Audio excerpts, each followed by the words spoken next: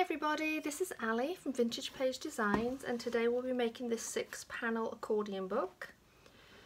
It is all handmade paper, but you certainly could use machine-made paper. Just make sure that if you do, your grain runs parallel to the spine of the book, or parallel with all the accordion folds.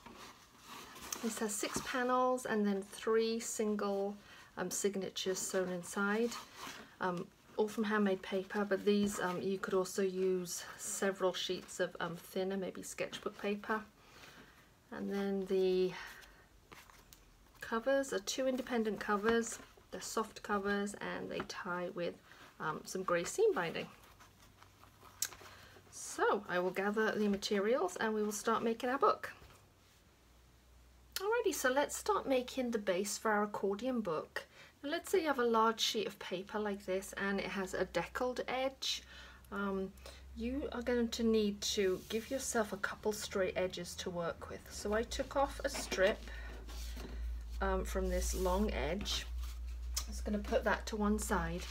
Then I need to make another straight cut here, and I want to make sure that this right here is a right angle, because when I come to do the scoring for the folds in the accordion book, if we don't have at least one 90-degree angle to start with, then everything else in the book is going to be off. So you want to take a little bit of time just to line everything up really carefully. Get yourself a metal ruler. This can be a plastic triangle. This doesn't need to be metal. I just kind of happen to like it because it's heavy. But this here really needs to be metal. So I'm going to trim off this decal edge here so that I have 2 nice cut edges, and then just drag down a couple times with your blade. Make sure you've got a nice new blade in there, and there we go. So this right here is a nice 90-degree angle. In a moment I'm going to cut a strip which is 6 inches high, or about 153 millimeters for the base of my accordion book. I'm not so worried about this decal edge here. I'll probably cut this off once I've done my scoring. So now I have my long strip of paper, which is 6 inches high, about 153 millimeters and approximately 24 inches long. And I'm just double checking that we'll have a good right angle there. Set that aside. So I like to make myself a jig. So this is sort of tip number 2. I like to make myself a jig rather than measuring with my ruler in 4-inch increments, because each time I measure, if I make like a tiny mistake, they all add up and then the accordion doesn't fold properly. So I like to take the back of a pad of watercolour paper or this Stonehenge paper. I like to take off the cardboard on the back, because generally this here is a good right angle, and this is fairly thick. I make myself a jig the width of the page. So I happen to like 4x6 pages for my accordions, but you may like 5x7 or want to go even larger or do a mini book. So this is 4 inches across, and this again is a nice right angle. And I'm going to use that to score my pages.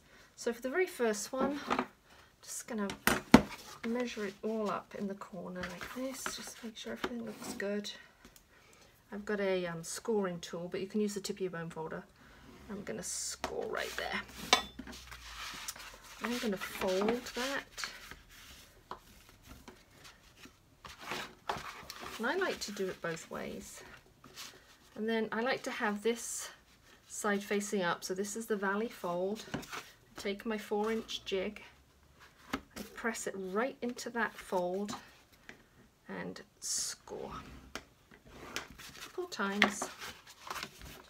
Smooth with my bone folder.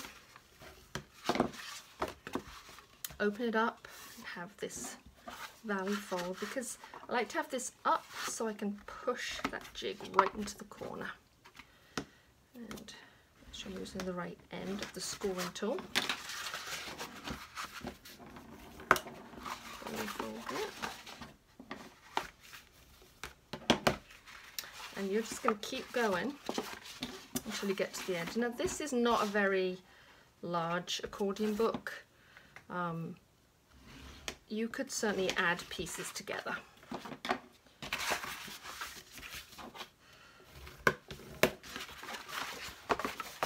we go. I think I have one more page right here.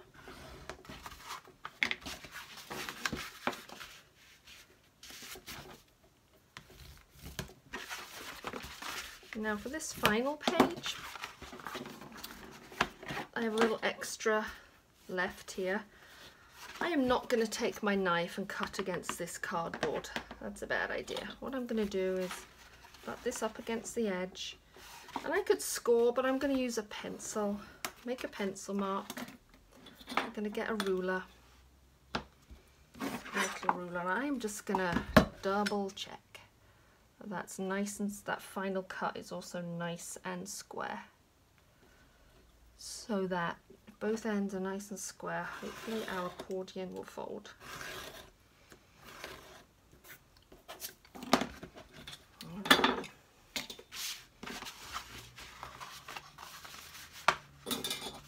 So now you can see that edge is a little rough. I need to probably neaten that up a little bit. You can see we have a nice neat accordion fold, and all these are lined up and all these are lined up. So now it's time to add our signatures to our accordion book.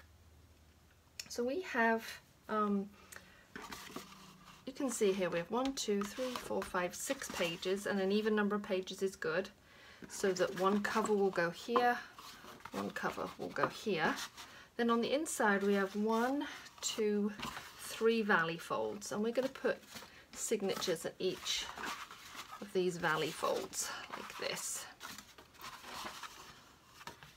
Now we're doing single handmade paper for our signatures, but you could use sketch paper or text weight paper, and multiple. You could do 3, 4, 5 sheets of paper in here, particularly if you want to do some writing.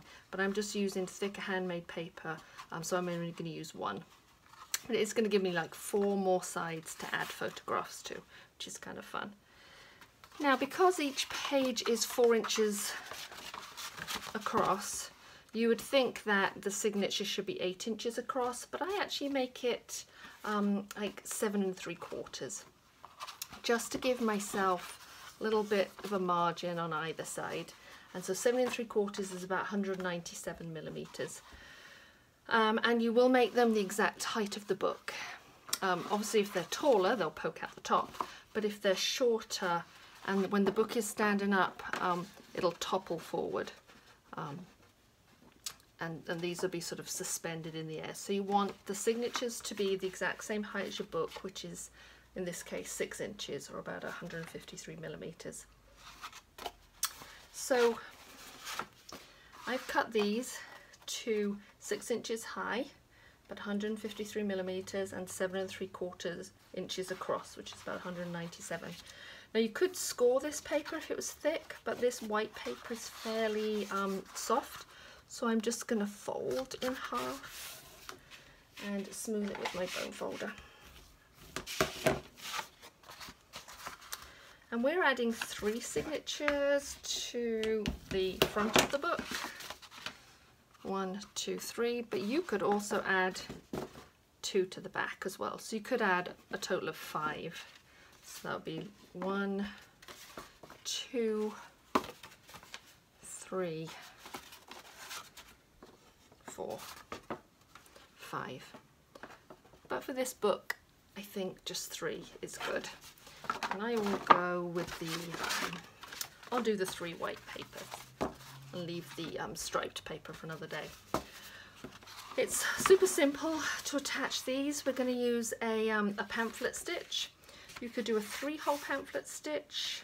I think I'm going to do a 5-hole pamphlet stitch, and I'm going to make myself a template which is 6 inches high, the same as the accordion strip and the signatures. So I have a piece of scrap paper here which is 6 inches high. I'm going to fold in half again, And I'm going to open it up, and that's going to give me 3 folds. I'm going to fold it in half horizontally, and this is going to give me the spots for my 3 stitches.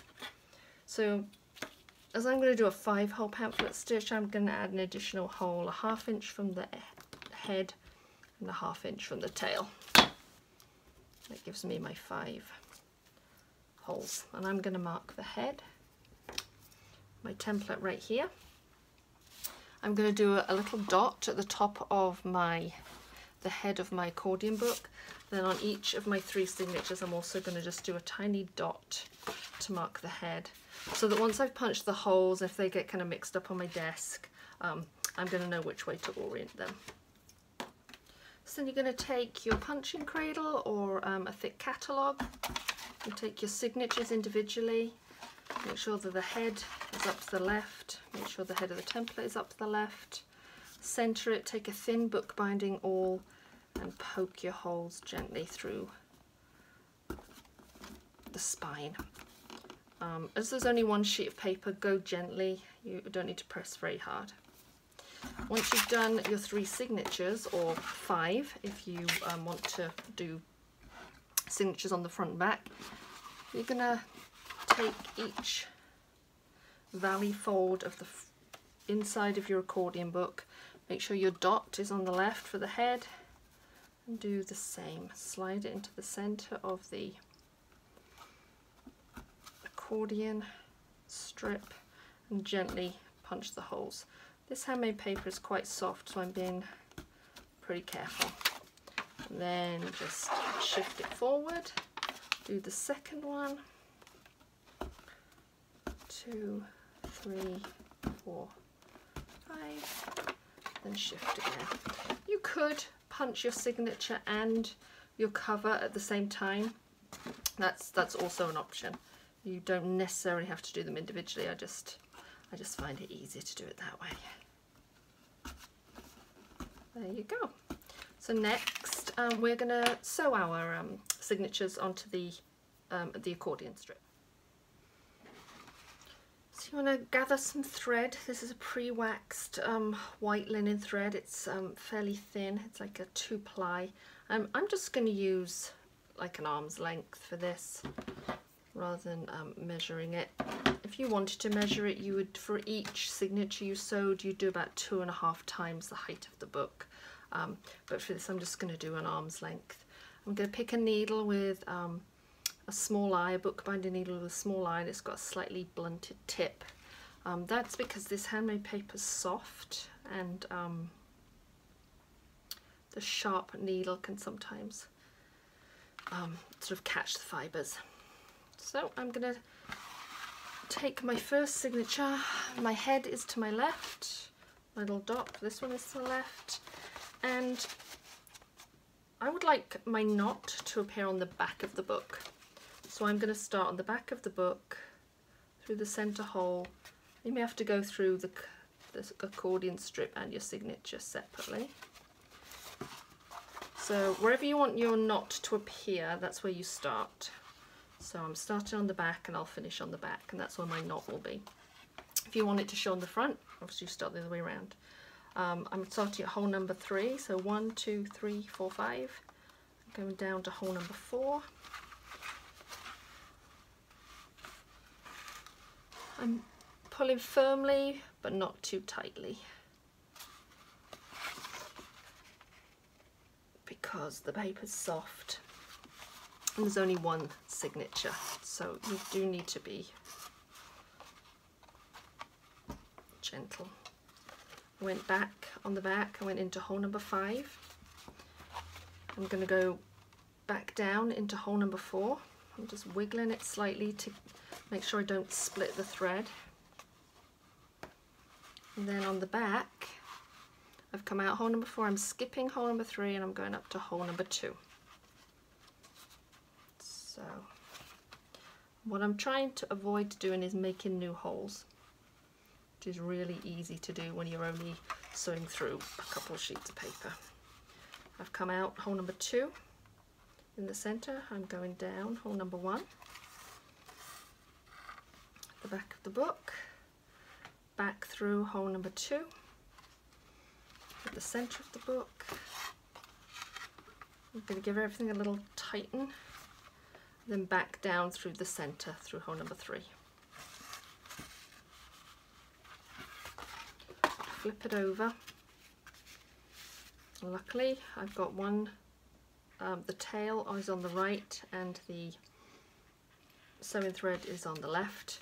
If they both wind up on the same side, you just want to switch them around. And I'm going to turn it this way to tie my knot.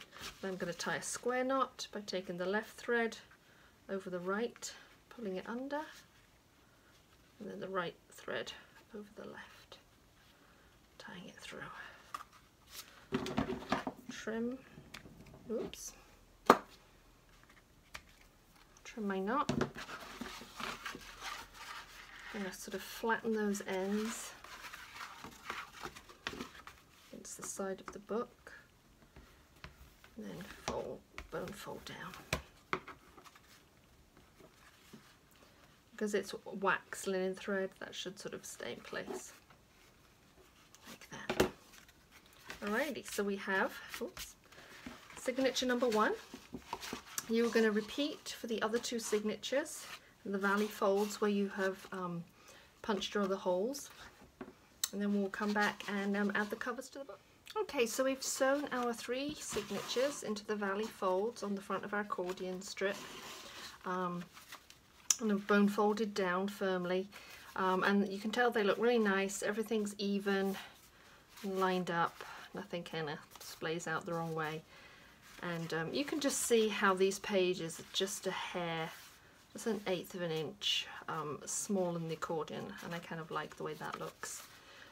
So let's create our covers. Now you could do a hard cover on these books. You could cover bookboard and then glue down these end pieces onto the hard cover.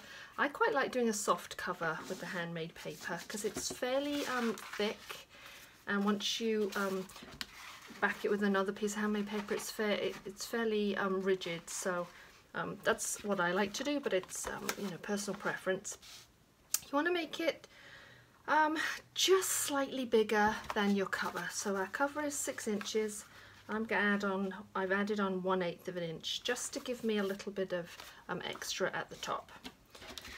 And then I take my jig, and like the accordion strip, you want your cover to be square and 90 degrees. I'm just going to double check that mine is. Yep, that looks good. You're going to line it up on your self-healing cutting mat.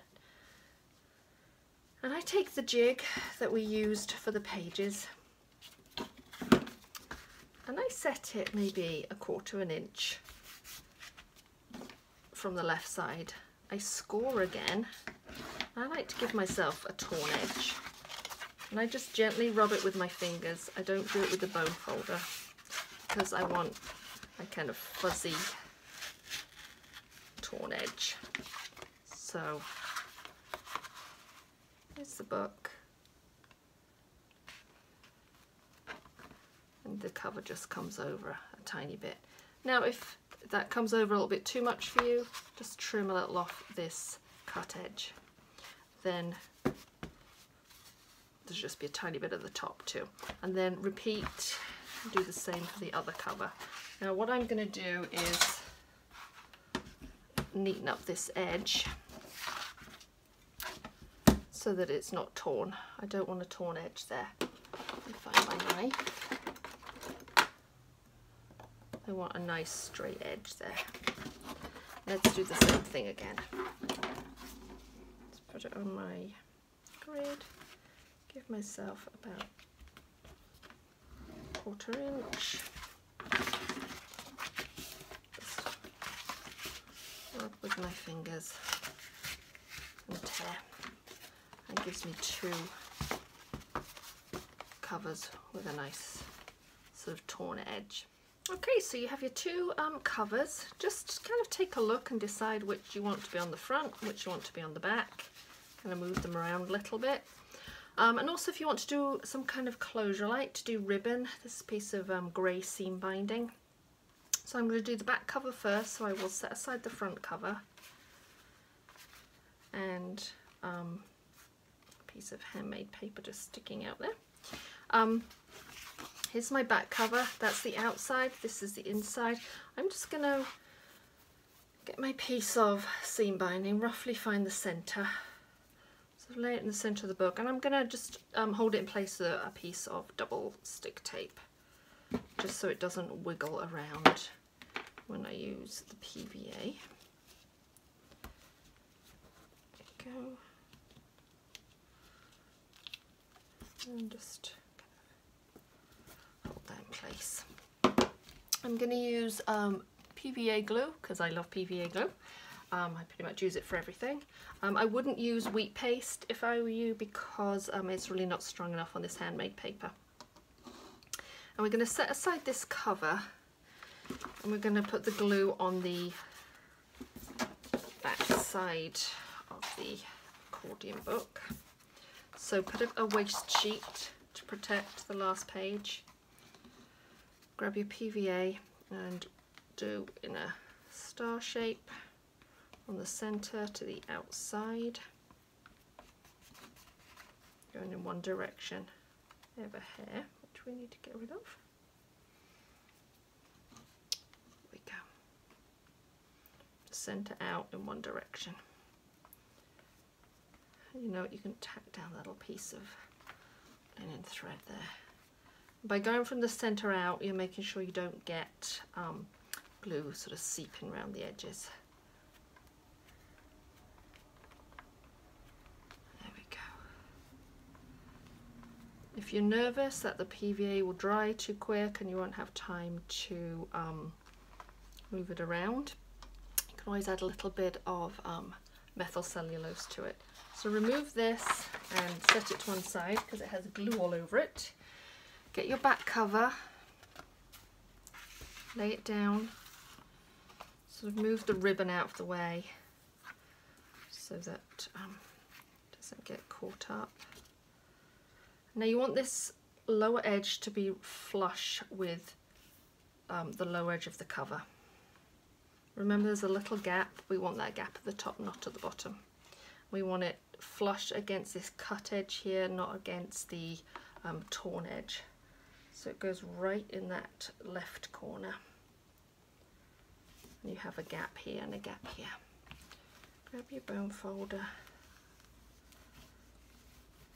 and rub really, really firmly. And just double check on the front that everything is lined up. There we go. You have time to adjust it a little bit. There we go. There we go. So there's your back cover. We're going to do the same with the front cover. I'm going to get a waste sheet, put it inside there, get those ribbons out of the way. Grab some more PVA from the centre to the edges. A star shape. I've known people use double stick tape, like quite wide double stick tape or thinner pieces, but several strips to attach these covers as well. I'm a fan of PVA. Centre to the edges, grab that piece of linen thread. Set the glue to one side, whip this out of the way, get rid of it. Carefully lift this up, moving the ribbons to one side. This is my front, this is my back. I'm going to line up this right hand edge and corner. There we go. Just check on the front too. That looks good. Get that bone folder in there. And give it a really good rub. Sort of bang it down on the table because you want this edge all to be flush so that when we stand it up on a table or bookshelf to display it, it doesn't fall forward. It stands up nice and straight. So this will need to dry for several hours or overnight. You can put clean paper in here just to absorb the moisture from the glue and make sure it doesn't go down into the pages beneath, and then wrap this in wax paper and put it under some weights for several hours or overnight until it is dry. Okay, so our book has dried. It's been several hours. The book has dried, and it's now free for you to add pictures. This holds quite a lot of pictures. There's 6 panels, plus 4 on either side of these signatures. So it will hold quite a lot of photos. And I want to show you a couple others that I've made in the past. This is a larger version. I didn't tie it with ribbon. I used a belly band with some just torn fabric. And this one slightly larger, but again I just sewed, well, actually with this one it was longer, so I sewed in 4 these pink handmade paper signatures, just kind of fun. But if you don't like the soft cover, you can always do hard cover. So this doesn't have signatures, this accordion book, but it does have a pocket at the end, and I just affixed hard covers to this, but you could certainly sew in signatures on either side, and also do a ribbon closure or a belly band, so whichever you would like. So hopefully that has given you some ideas on how to make accordion books with signatures. If you have any questions, leave a comment below or email me at ali@alivintagepagedesigns.com, or you can leave a comment in the Facebook group. Thanks for watching. Have a great day.